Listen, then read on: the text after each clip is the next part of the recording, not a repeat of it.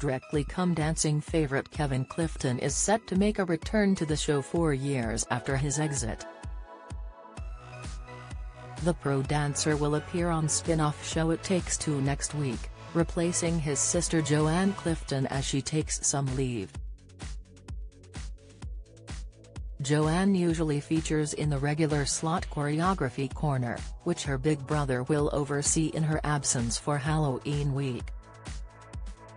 Fleuriste announced yesterday that Kevin will appear on next Tuesday's Halloween edition of It Takes Two.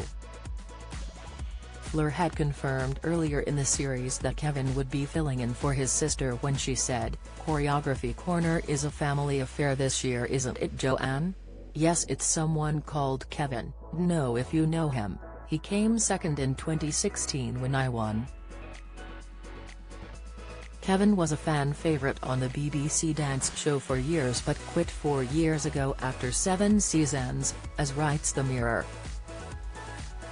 He said at the time, to the entire Strictly family, "The past 7 years have been some of the most wonderful years of my life.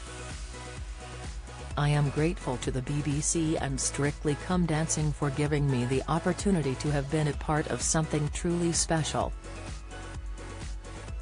Since first being called Kevin from Grimsby by Sir Bruce Forsyth in 2013, I have experienced the highs of 5 finals, winning a Guinness World Record on It Takes Two, the Strictly Arena Tour Glitterball, and then the ultimate of winning the 2018 series with Stacey Dooley.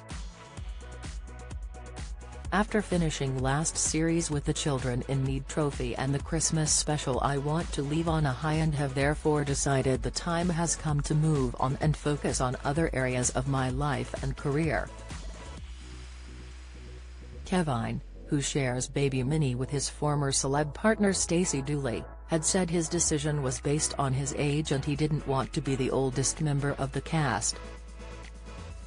He said in 2020, "Me leaving gives younger dancers the chance to come through now. Nobody is bigger than the show. Join the Daily Records WhatsApp community here and get the latest news sent straight to your messages. At age 23 it would be different. I'd look at it and think, I can stay on this for the next 10 or 15 years, but at 37 years old I was thinking, I'm going to turn 38.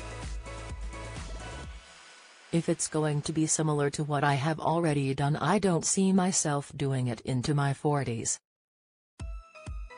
I have got so many other interests and I thought, I'll have to leave at some point."